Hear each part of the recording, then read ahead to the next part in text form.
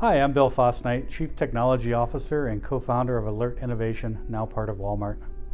So I met John Lert, our founder. He had hired away one of my best employees when I was working at a previous job, and John and I met thereafter and started talking about his dream of putting robots in grocery stores to improve the operation efficiency of stores, but more importantly, making grocery or shoppers' lives better. So I started working with John in 2012 and really enjoyed solving a new problem that would have such a big impact on everyday people's lives as well as a huge industry. We started prototyping in the garage. We're truly a garage startup. It was a lot of fun building these prototypes and failing fast sometimes and learning. And ultimately we met with Walmart, and Walmart provided us the ability to start up as a company in 2016. Many companies had done robots that moved two-dimensionally in a mobile robot-only solution, but all those companies needed elevators or conveyors or lifts to move product from level to level. We wanted to have a robotic solution that it was just the mobile robots that would provide this high-density, three-dimensional solution. So the true trick was figure out how to make the robot convert itself into an elevator and move vertically. By doing so, that allows a single mobile robot to be the only automation component within a system. That was very important because for especially grocery store applications or direct to consumer, you can't have an elevator or conveyor that could break and have to wait for a technician to show up. So this was a breakthrough. It was inspired by, we thought about a lot of different ways to have gears come out and extend and engage in a gear rack and climb.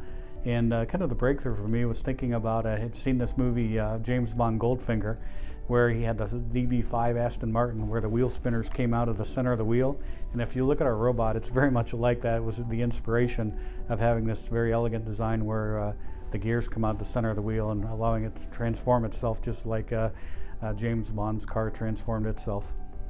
Definitely solving problems, working with other teams, working with younger engineers new in their career, filing patents, solving problems, creating innovative solutions. And especially in a place where now it's not just making technology, but making technology, it's getting deployed at a massive scale in stores that make people's lives better, just like the original dream of John and myself of making stores operate more efficiently, but now making it such that these robots are doing the job that everyday people have to do, like going up and down grocery store aisles. Now our robots do that for them. I definitely like to solve problems. I spend a lot of time thinking about ways, just like I did when we started the company. It was kind of a recreation to dream and think about how to make these new types of robots. But I like bicycling. I do my indoor bike, maybe not as often as I should.